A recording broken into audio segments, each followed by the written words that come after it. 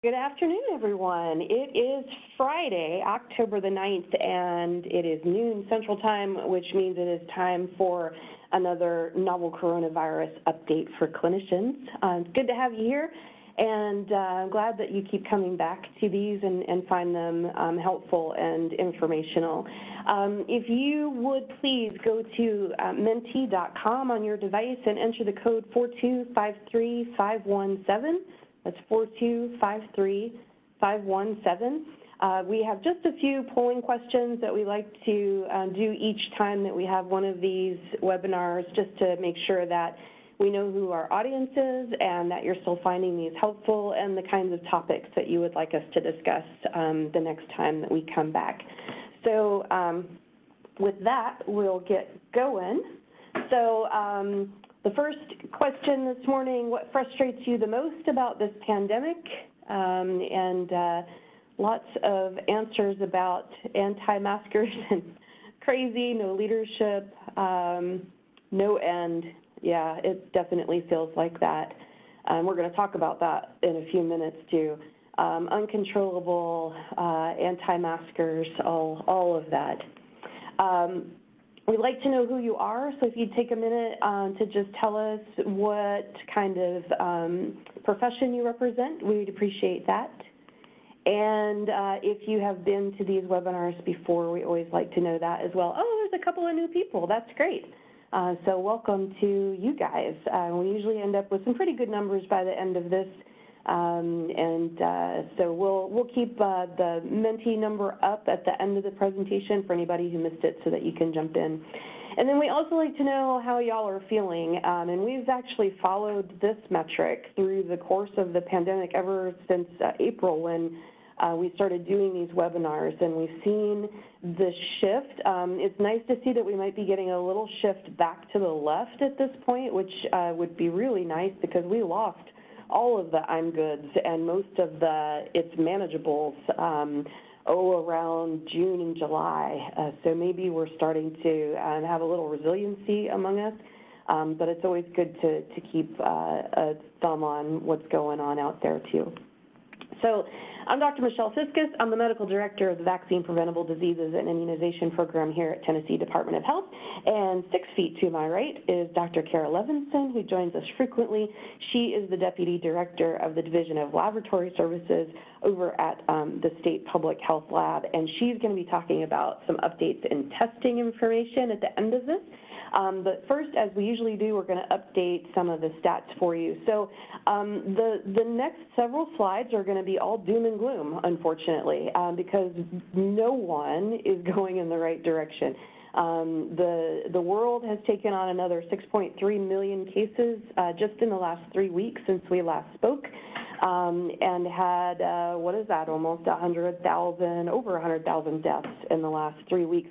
And that epi curve had started to slow and plateau around August, and now we can see that there's a steady uptick now over the last month plus, since probably the end of August, early September. So those bars all represent daily counts of cases, so about 350,000 new cases every single day in the world right now.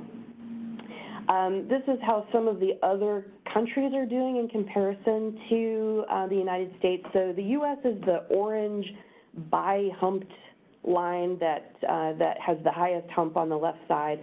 The redder one that's a little bit below U.S., that is Brazil, that came on really strongly and actually passed the United States in cases in June, but has now gotten control of their outbreak and has started to consistently but slowly come down. India is the green line, and that shot up like a rocket, but has also really started to have some precipitous decline in their numbers.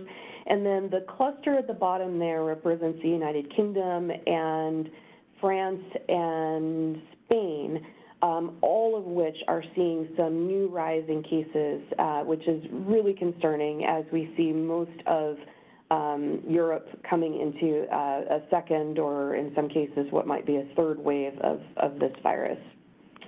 So this is what Italy is doing right now. So they had a big first wave. Now they're coming up Germany is doing something similar. Indonesia is in their first outbreak there, but their numbers might be starting to track down. The Netherlands has come up, and you can see their case counts are way higher than their initial wave of this back in the spring. Same for Spain. This curve now is much higher than their initial. The same for France. Argentina has its first wave, which is pretty significant. The United Kingdom is in a vertical climb right now with their case counts. And then I just want to show you India versus the United States. So India's population is 1.37 billion. The United States population is 0.3 billion. And you can see that our case counts are actually not all that far off of India, and we have had this ongoing sustained transmission where India looks like it's going to go up and come back down. If you look at the case counts, so India has reported 6.7 million cases. The U.S. has had 7.5 million cases with about a fourth of the population. And our deaths are double what they've had in India. Now, there may be some reporting issues with the data coming out of India. That's, a possibility. But if not, this is really amazing that a country that is impoverished and has 4 times the population of the United States has come out of this pandemic, and we have not. In the United States, we had also started to do a little bit better and now are starting to climb back up again. We actually have higher numbers now than we've had since before August. So the gains that we made over September have now started to vanish. We have had an additional I can't math today, an additional 700,000 confirmed cases. All of those deaths, what is that, 30,000, almost 30,000 deaths just in 3 weeks in the United States. So that's the death curve on the bottom right. So we're still seeing smaller numbers of deaths than what we did at the beginning, and that is because the science has evolved. We have some medications that can be used. We know to prone people and take other measures to try to get them better faster, to try to keep them off ventilators that they tend to not come off of very well. But the case counts are continuing to spike back up. So again, looking at the comparisons between the flu pandemics that we've had and the SARS-CoV-2 pandemic, we have now passed global deaths for the H3N2 in 1968 and the 2009 H1N1. And probably by next week, we will have passed global deaths for the 1957 H2N2 avian flu, making this the world's most deadly pandemic since the 1918 avian flu.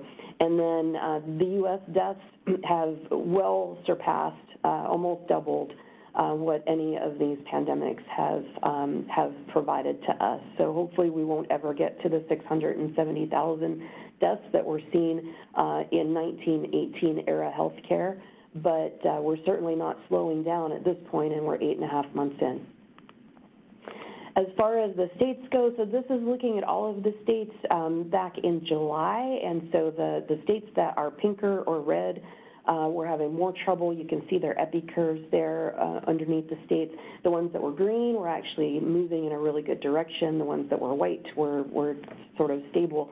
So this was July. August, we really started to get some nice numbers and some really good looking state epi curves.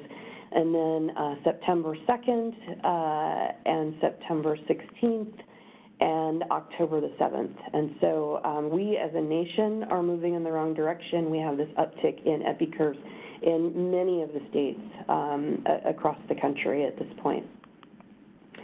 So we started here at TDH, put up our incident command system on January 15th, well in advance of any cases in the state of Tennessee that we didn't start seeing until March.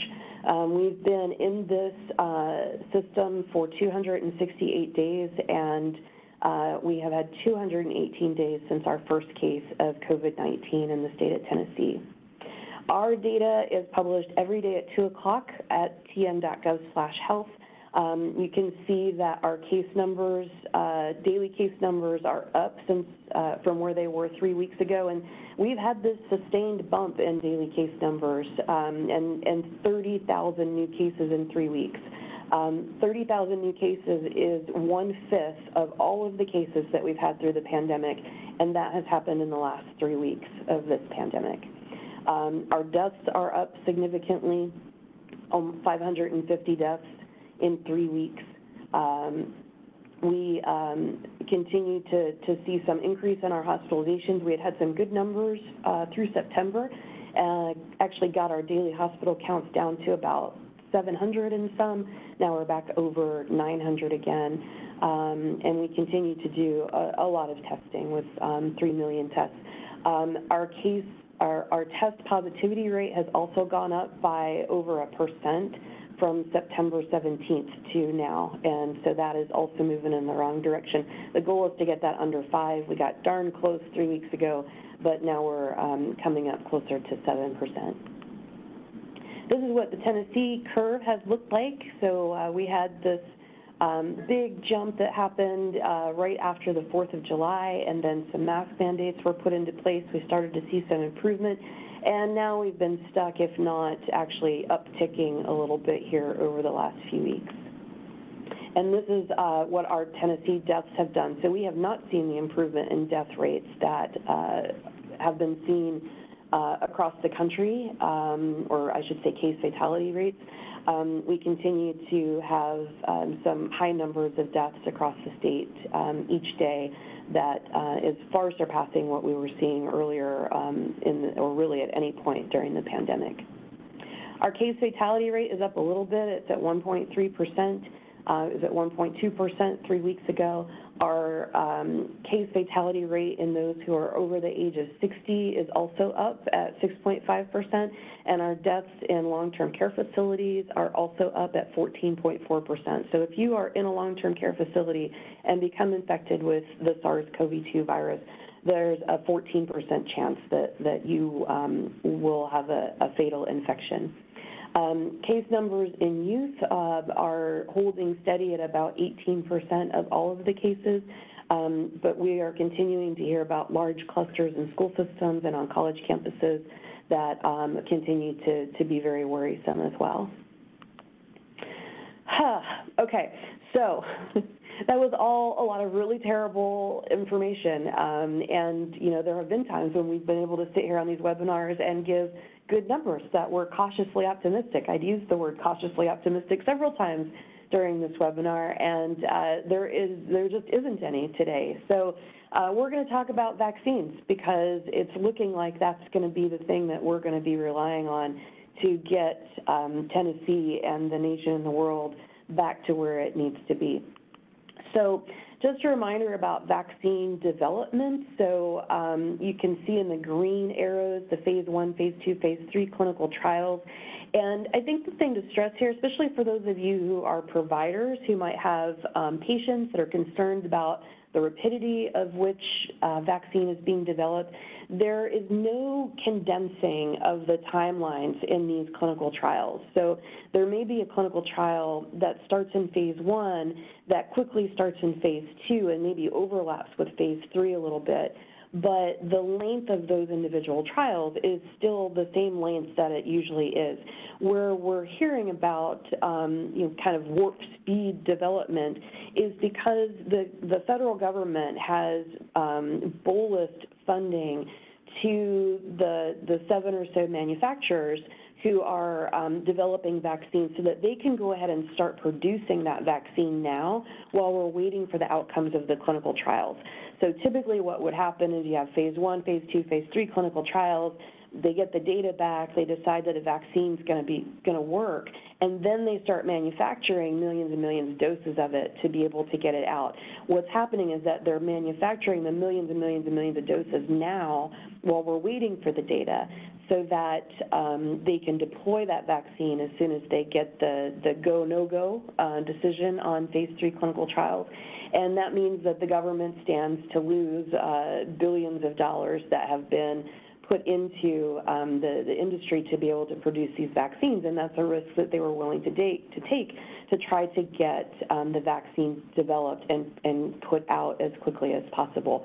But there should be, assurance that the vaccine that gets approved will be one that has gone through all of the appropriate phases of study, is going to continue to be actively monitored, and is going to be safe and meet certain efficacy standards before it's going to be deployed. So yesterday, I actually saw a webinar that was done by WebMD, not my favorite place, but they had Director Hahn from the FDA on, and so I listened to it. What he has promised is, and this is from the mouth of Director Hahn, is that vaccines will have to have at least one robust clinical trial. So all of these vaccines are required to enroll at least 30,000 participants, that the vaccine will have to have at least 50% efficacy, which means that there have to be less than one-half the number of people who become infected with the virus from receiving vaccine versus placebo.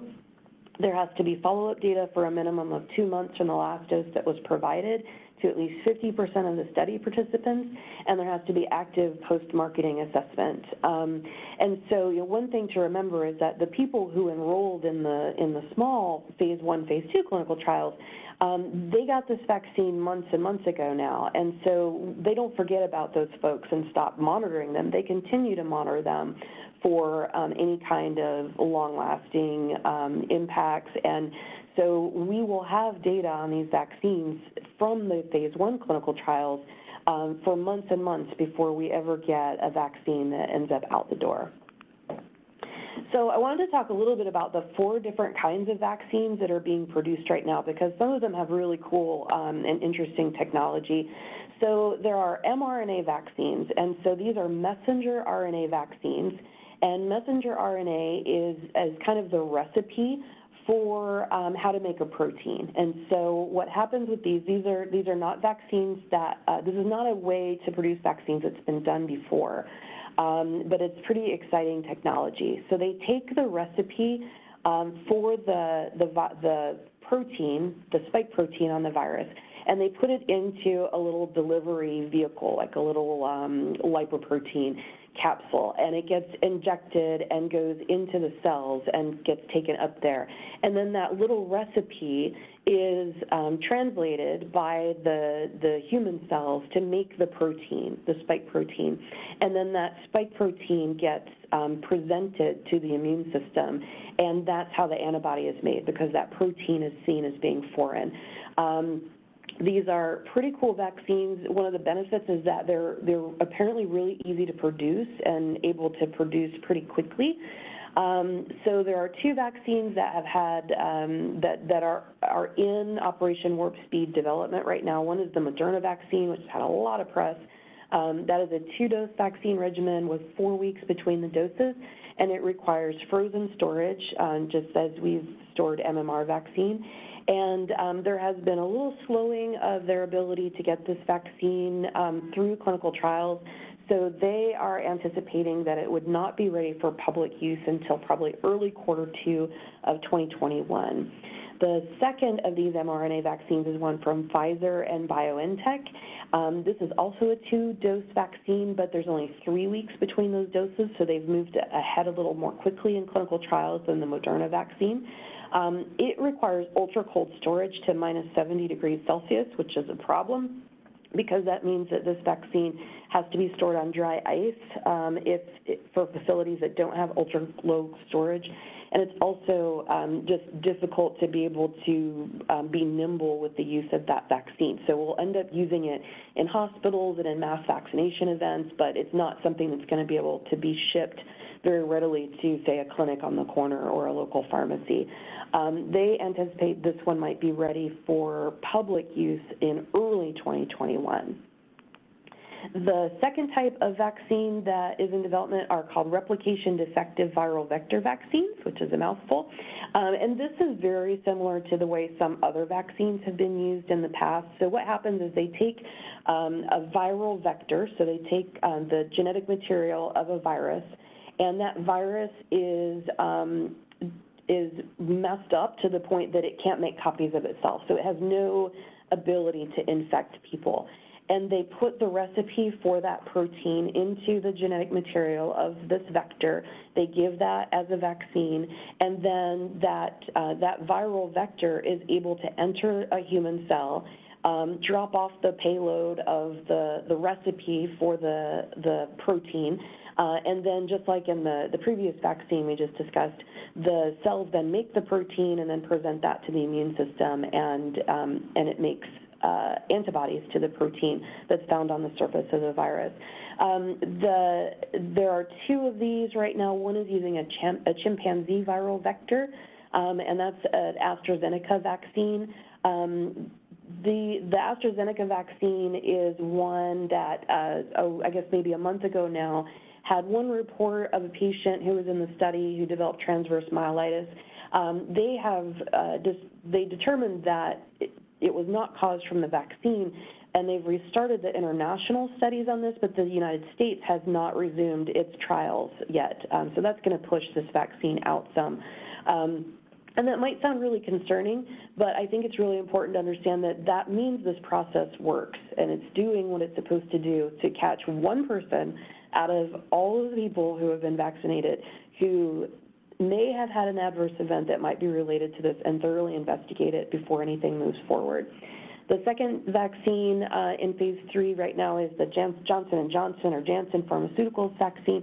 This is an adenovector vaccine. Adenovirus is a cause of the common cold.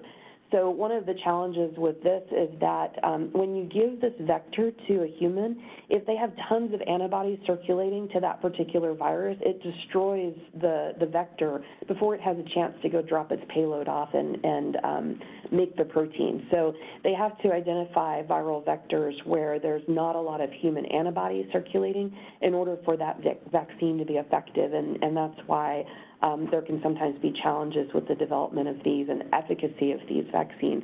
And that's why AstraZeneca chose the chimp virus, because there aren't human antibodies to that. The third type of vaccine that's in development is an adjuvanted protein subunit vaccine. This is very similar to what we see with like the flu vaccine.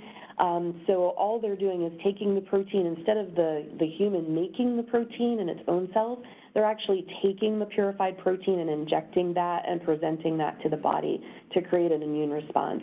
Novavax is a 2-dose vaccine that is this type of vaccine. It's refrigerated. They are spending a lot of time enrolling people who are over the age of 65, which is great, but they were just dropped from Operation Warp Speed funding, so that may also slow Novavax's ability to get a vaccine out. And then Sanofi and GSK, GlaxoSmithKline, have partnered to also create a subunit vaccine. It is not yet in phase 3 clinical trials, and I haven't actually seen a whole lot of information about that one yet, but it's expected to be one of the laggers that might be available sometime later in 2021. And then the fourth type of vaccine is a DNA vaccine. These are very highly effective vaccines, but they're kind of difficult to make. So Inovio has one. It had a phase 2, phase 3 combination study or trial that was being done, but it has been halted because of concerns over the injection device. So this vaccine was to be delivered via a needleless system, where it was a high air pressure jet gun that was used to deliver the vaccine under the skin. Apparently FDA has had some concerns about that device, so this has been halted for right now. So we may see this one come back once their device gets cleared by FDA, but it's on hold for right now. The nice thing about DNA vaccines is that they trigger both types of immunity, so B-cell immunity and T-cell immunity, which means that it can be a more robust immune response that lasts longer. But again, these vaccines take longer to develop. So each one of these types of platforms has pros and cons to it. We are in the process here at the state of developing the state's COVID-19 vaccination plan, and this is largely informed by the framework for equitable allocation of COVID-19 vaccine that came out last Friday from the National Academies of Sciences, Engineering, and Medicine. We also have a CDC playbook that we look to, and also have formed a very robust stakeholder group that we meet with every 2 weeks to bounce ideas off of and get their feedback around what this vaccination plan should look like. So that lives here in my office at the Department of Health in the Vaccine Preventable Diseases and Immunizations program. And this plan for the state is due on October the 16th, which is next Friday. So we are busily writing this plan, and once that's submitted, we'll be able to share some more details about what vaccination planning might look like in Tennessee. This is a list of the stakeholders that we've engaged in these discussions. So we have everything from the Office of Disparities Elimination here at TDH, to the medical societies, to legislators, the Department of Education, TennCare, the Commission on Aging and Disabilities, all sorts of different places and different stakeholders representing different populations that need to be considered when we're looking at creating a plan like this. The last thing I'll mention is it is October, and as we pediatricians like to say, flu before boo. So right now the map is pretty quiet. I don't know what's happening up there in Wyoming, that they apparently missed a data dump or something last week, but this is the influenza-like surveillance report that comes out every Friday, I think, for the week prior. The country's pretty quiet except for Puerto Rico. That's been kind of churning along for a little while now. But it takes about 2 weeks for that injected flu vaccine to start to work. So you don't want to wait too long before you go out and get that. Flu mist, which is the live attenuated virus vaccine, works in about 2 days. So if you're under the age of 50 and above the age of 2, that might be a good option for you if you're otherwise healthy. Works a little faster, but also a little harder to find. Most of the local pharmacies don't stock flu mist. They just have the injected version. And then Fight Flu TN is happening on November the 19th, which is a Tuesday, in just a little over a month. This is a yearly exercise that we put on as the state with our emergency preparedness program and our community health center, or our community health services, all of the local health departments and the metro health departments, where we stand up vaccination sites on one day and practice how we give vaccine to lots and lots of people. So this year we'll be using the drive-through testing sites that are stood up all over the state. Those on November 19th will become flu immunization sites so that we can practice using things like the mass immunization module in tennis to record these vaccine doses, work on traffic control, work on public messaging and all of that, and just be able to manage socially distanced immunizations to large numbers of people. So watch for that on November 19th. We'd encourage you to go get a flu vaccine before then, but if you don't, then you might want to stop by one of these areas and get one that day. And then finally, on Thursday next week, we will be having a What's New with the Flu webinar, where we'll talk about the recent international, national, and statewide flu seasons, talk about our Sentinel surveillance network and how providers can participate in that, talk about flu vaccine, that Fight Flu TN event, and our new media campaign and resources that are available to you to help publicize about the need to get flu vaccines in your community. So with that, we will turn to LabGab and Dr. Kara Levinson, who is going to talk about a bunch of labby stuff. Yeah. Completely shift gears here. Drop some knowledge. Yeah, never thought molecular biology would be the most optimistic part of the webinar, but here we are. I think we're there. So I'll take it. So today I'm going to talk about cycle thresholds, or CT values, and their relation to COVID-19. This is mainly for molecular diagnostic tests for COVID, specifically PCR. Because we've gotten a ton of questions about it in the last couple of weeks. I know it's been in the news. and there's lots of ongoing studies looking at CT values and how they relate to COVID-19 and whether or not they're an indicator of infectiousness. They're a way to, weasel out false positives potentially. So lots of questions, so I figured it was worth covering. So first, I'm going to start with a PCR refresher for y'all because it was helpful for me too, to just kind of understand where do cycle threshold values come from. And it starts with PCR, which is polymerase chain reaction. This is our gold standard molecular test, the bulk of what we do for diagnostic testing for COVID. And essentially the way it works is if you're looking for a needle in a haystack, because if you think about collecting a sample, say a nasopharyngeal swab or a nasal swab from someone, you got a lot in that sample. You have mucus, you have normal flora of bacteria and viruses, you have human DNA, and you're looking for that needle in a haystack, which is the nucleic acid that is specific to SARS-CoV-2. That's what you're looking for to see if this person has the virus and is infected. And so the best way we've come up with in science land is to really, if you're looking for a needle in a haystack, make a bunch of copies of the needle, and then it's much easier to find. So that's how PCR works. You essentially focus on a specific target that is very specific to COVID-19, SARS-CoV virus, a range of nucleic acids in a certain order, and you essentially try to replicate it if it's there. And you do that by going through a series of kind of melting apart double-stranded DNA, and then like a zipper kind of filling it back in, and then you cool it back down. And so it goes back together, and suddenly instead of one copy, you now have two copies. And then you repeat that cycle over and over and over. And so you get this rapid amplification of copies if, in fact, that nucleic acid is present. So by the time you do your 30th cycle, you have 10 to the 9th copies if you started with one. So if you were to take that process and put it on a graph using your number of cycles on your x-axis, you would see a kind of amplification logarithmic curve if you are, in fact, detecting that virus nucleic acid in your sample. And the way real-time PCR works, which is kind of a type of PCR, is every time you make another copy of your DNA there, it emits a flash of light. There's a fluorescent probe attached, so by the time you fill it in, you zipper it back up and you have another set of double-stranded DNA, it emits light. So then if you were to graph that number of cycles and then how much light is emitted, then you get this logarithmic curve. And that's really what we're looking for when we're doing these molecular tests. We look at these amplification plots.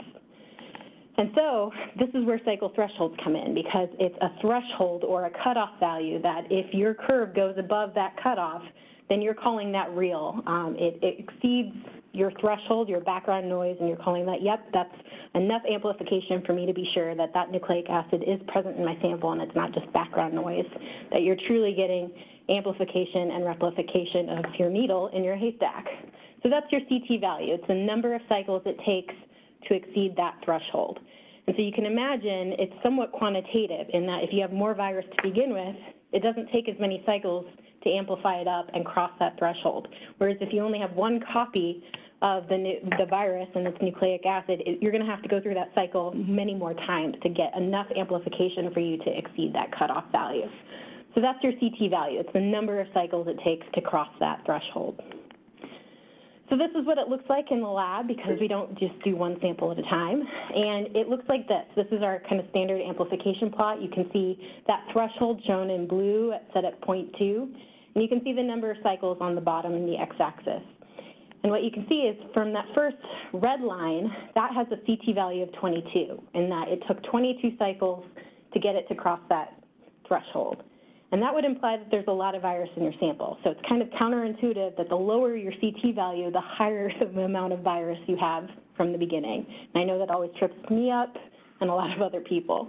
So it kind of helps to walk yourself through the graph. If you look at the green line, that would have a cycle threshold value of 30, in that it takes 30 cycles for it to amplify enough to cross that threshold. So that would have less starting virus than the red line.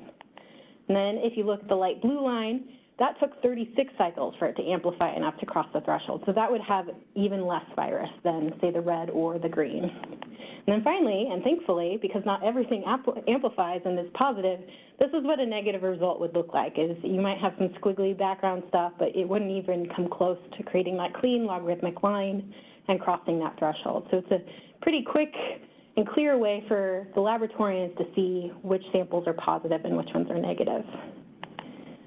So you're probably asking yourself, why don't we publish this? This seems like really helpful information. Well, there's a couple reasons, but most simple is we can't. Due to the emergency use authorization, which is what FDA uses for diagnostic tests for COVID, it limits it to the qualitative detection of nucleic acid from SARS-CoV, and that's different from quantitative detection. If we were to publish the CT value, that would be somewhat of an indicator of how much virus in your sample, and that's when we start to toe that line of quantitative. And so first and foremost, we're limited by just giving a qualitative answer of positive or negative because FDA limits it through the EUA. But more perhaps importantly is that you can't necessarily compare all CT values to each other. It's kind of an apples and oranges situation in that there's no standard. The CT cutoffs, those thresholds, are determined by the manufacturer of the test, not the state or the laboratory performing the test, which means test manufacturer A may set a threshold at one point, and then test manufacturer B could set it at another. And so then if you're comparing the CT values between those two tests, you're not comparing the same things against each other. So as I was alluding to, not all tests use those same cutoff values. So if you get a CT value of 36 using test 1, that could be interpreted as positive, test 2 would be negative, and even test 3 could call that indeterminate. So a CT value in isolation is not all that informative or helpful, certainly from a clinical perspective. And then to add another layer of complexity is not all tests use the same gene targets to amplify. So going back to that original PCR slide, you're targeting a very specific section of the genome of the virus, those nucleic acids. And while most test manufacturers for COVID use roughly the same genes, we're looking at nucleocapsid and spike and envelope genes, not all tests use the same target sequences. And so the amplification you're looking at is derived from a different target depending on the test. And so, for example, test 1, you may have to see amplification in an internal control as well as a nucleocapsid gene for a sample to be called positive, whereas test 2, you might need to amplify the spike gene as well as the envelope gene in addition to a control to be able to call that positive. And even more complicated, some tests don't require the control to work as long as you get enough amplification of these other genes that are so specific to SARS-CoV-2 that if you're seeing amplification there, you can be sure that that's a SARS-CoV-2 positive.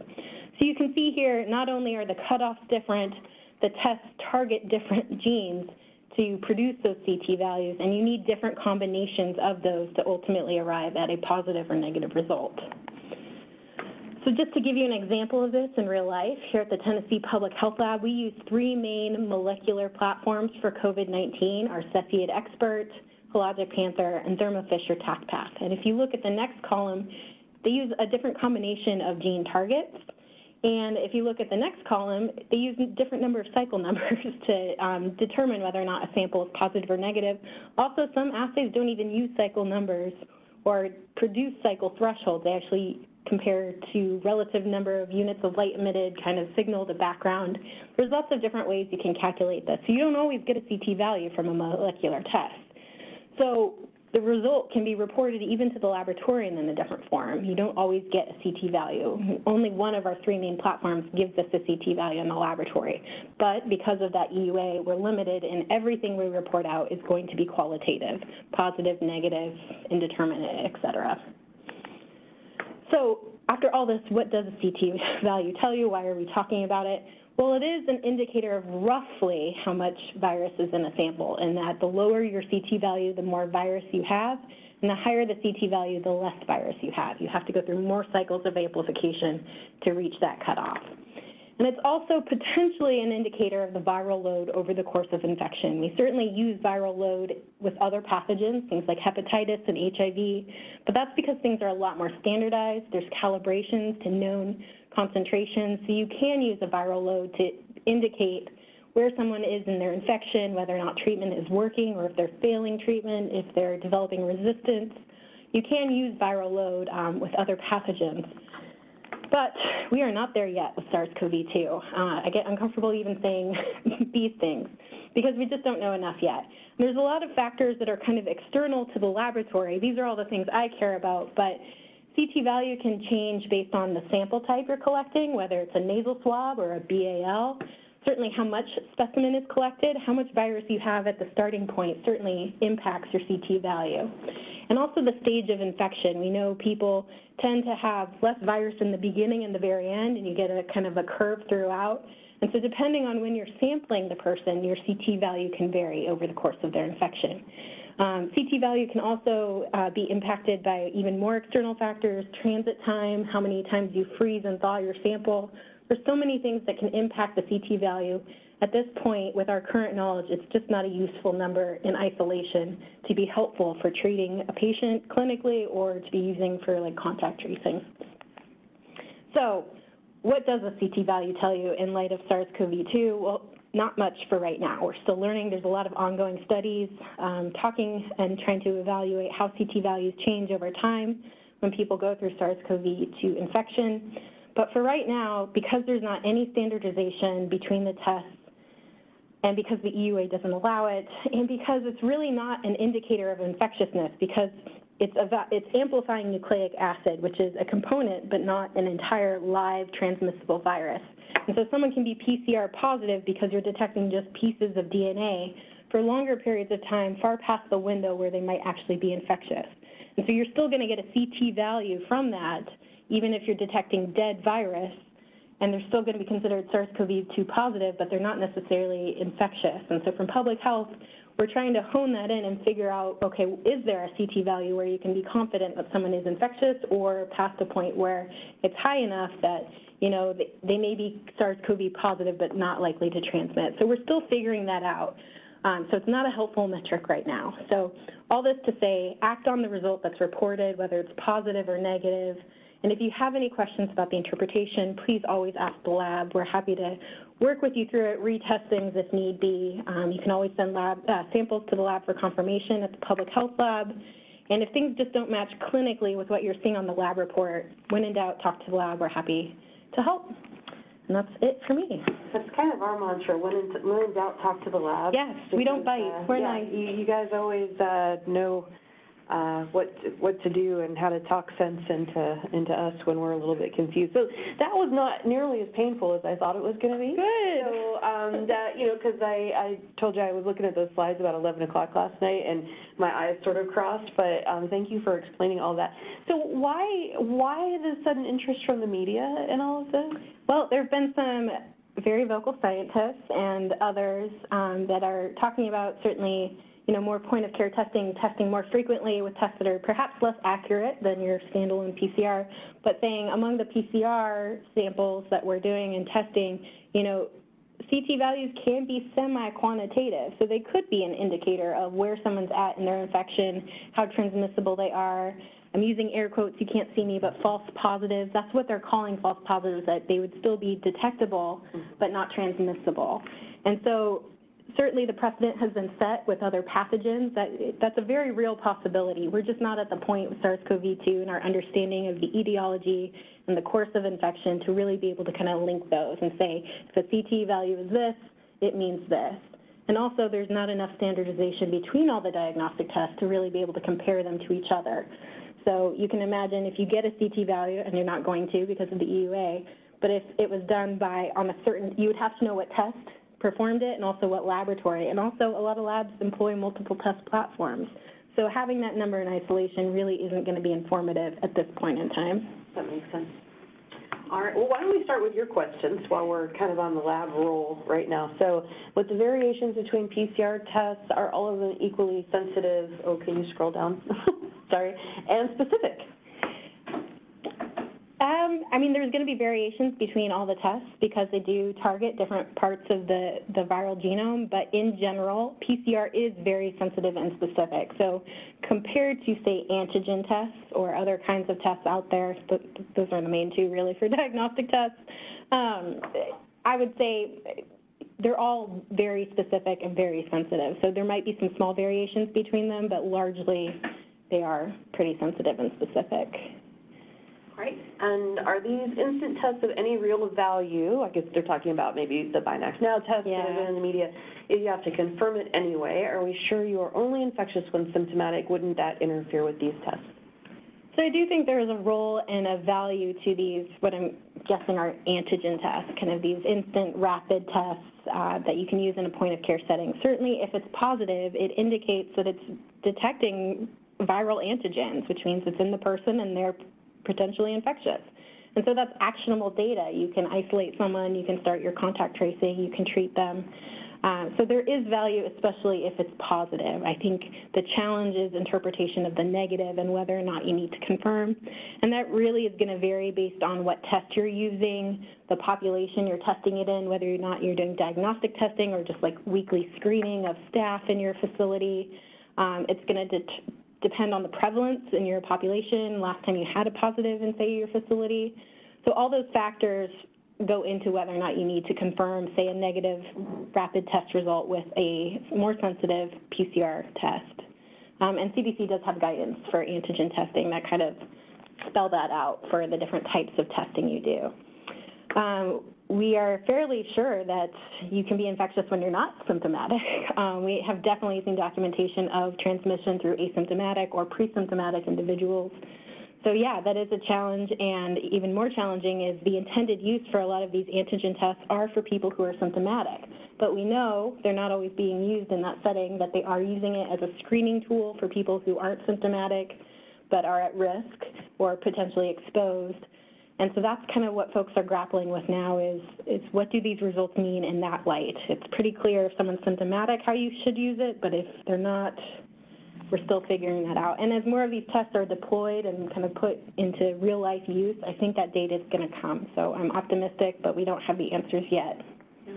Yeah, and the other variable is just the user end of it too, because I know initially the data that was being sent out from Abbott about the Binax Now test was, they're super sensitive and specific. And yeah, in a lab where you know exactly what you're doing and the specimens that you're testing, but on a countertop, especially a test like the Binax Now, which is just a card and a swab, if there is virus in the environment, if the person who's doing the test is infected, if there can be a lot of reasons to get false positives or to get a poor swab and get a false negative. Yep, so that's a very real risk, and one we've seen if like the same person is doing the testing and the collecting, that suddenly you can get a whole bunch of antigen positives, but if you retest them, they're PCR negative, so we're grappling with that. Yeah, so lots of challenges, and just like the vaccines, every test has a downside. You sacrifice sensitivity and specificity and reliability, positive predictive value, the faster your test gets, and the more precise the test is, the longer it sometimes takes to get it back. So it's always a trade. Okay, so let me go to how is the replication defective vector vaccine protected against mutation into a virulent strain? It seems that duplicating a virus to infect host cells might also provide the opportunity for the virus to mutate. So that's a really good thought. So they have actually been using replication defective vector technology for a really long time.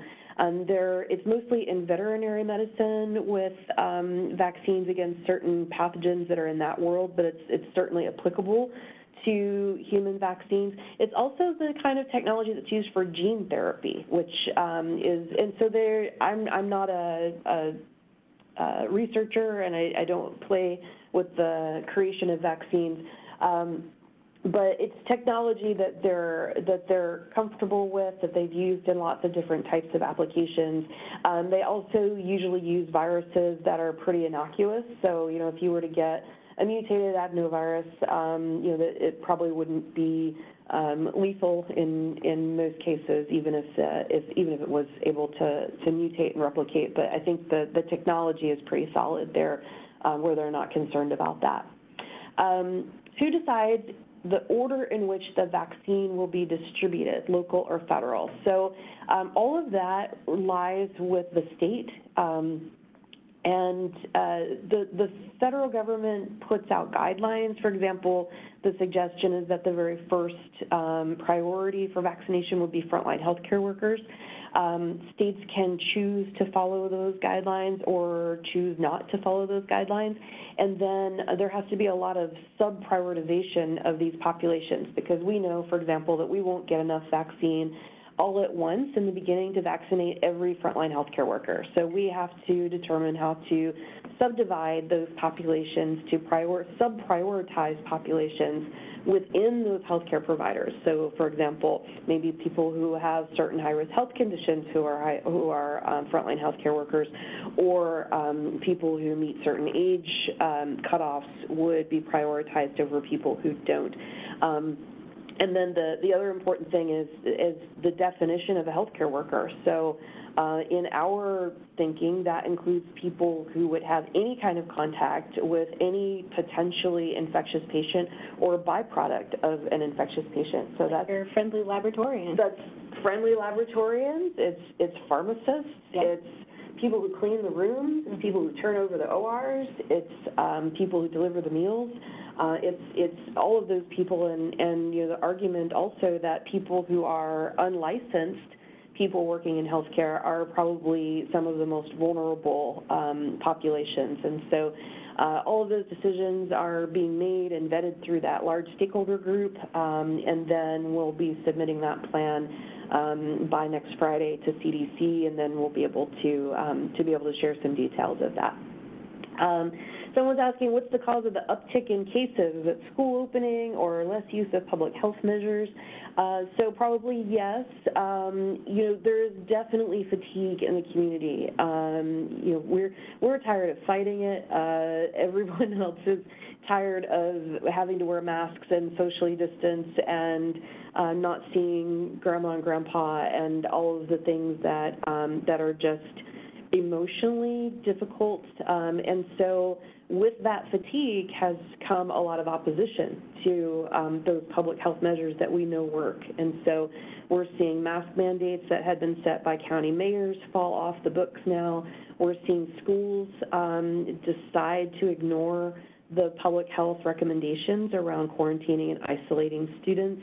And there's been some pretty heavy pushback about quarantining contacts and isolating people who are infectious. And so public health is not only fighting the virus and the pandemic, but we're also trying to mitigate some public kind of turning on public health and the recommendations that we and the CDC have made around trying to contain the virus. So I think as we start to see all of those measures slide, as people get tired of it, and also as we come into illness season and then the holidays where people are going to be gathering and traveling, we're going to see some continued uptick in those numbers. Also, are we putting too much hope in vaccines when 50% of people aren't going to avail themselves of the vaccine, or we don't know if the antibodies are protective? And we're told that there are lots of variations on this question that have come up into the Q&A. So I'll address the antibody part first. So all of the vaccines that are currently in phase 3 clinical trials are showing really robust antibody production. And the question that remains is how long does it last? So that's where the longevity of those studies becomes really, really important.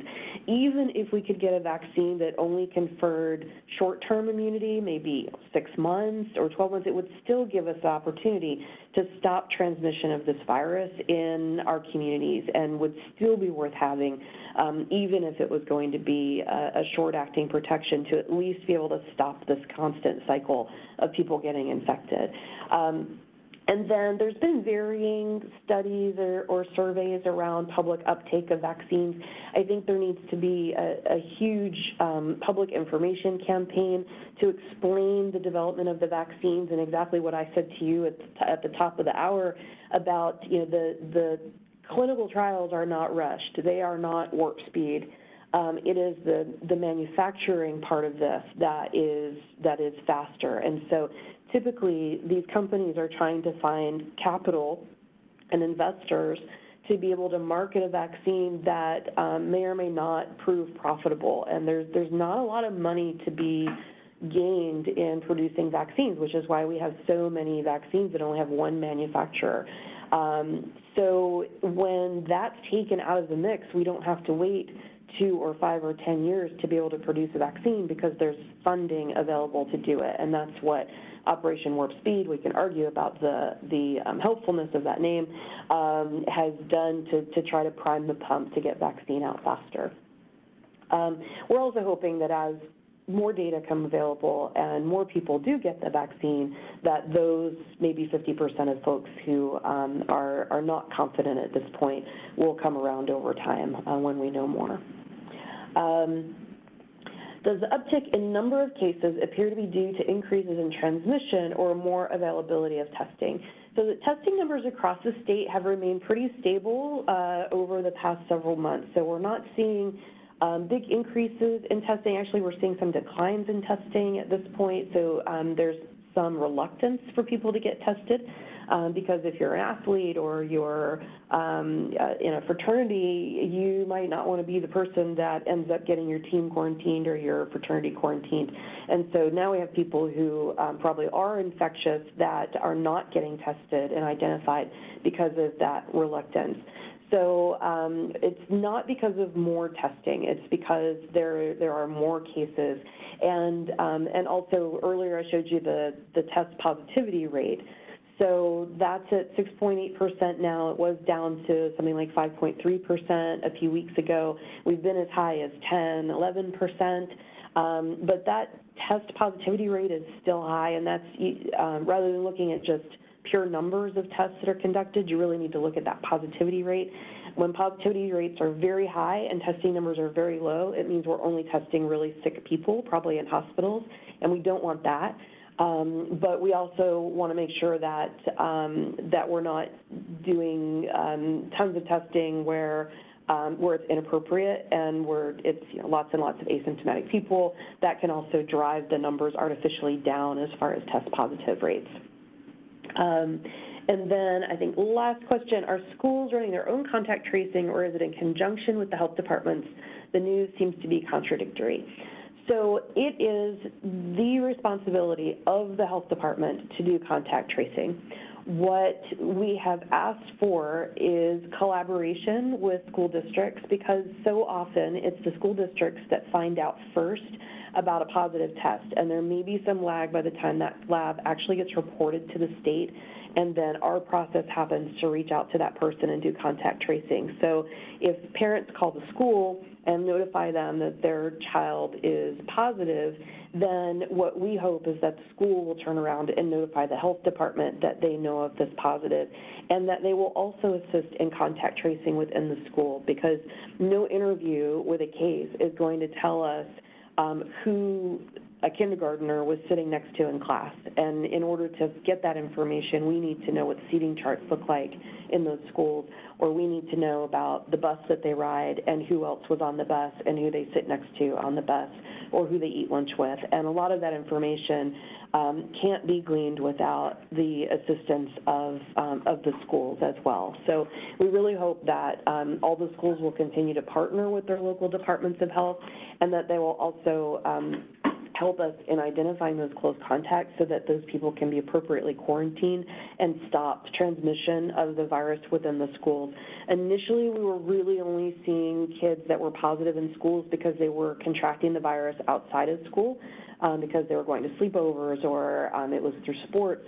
Now we're seeing schools that have active transmission inside the schools, and that's because those close contacts are not being quarantined to make sure that they're not going to be spreading that virus within the school during that 14-day period where they can become infectious. So we really appreciate all of the help that the schools are doing. It is a massive undertaking for the schools as well as for the health departments, and really we all do better if it's all hands on deck. So with that, we would love for you to put in ideas about discussions for next time, And we will plan to meet again in 2 weeks, which will be Friday, October the 23rd at noon Central, 1 Eastern. And we hope you'll come back and listen more then. Thanks, everyone. Have a good weekend. Bye.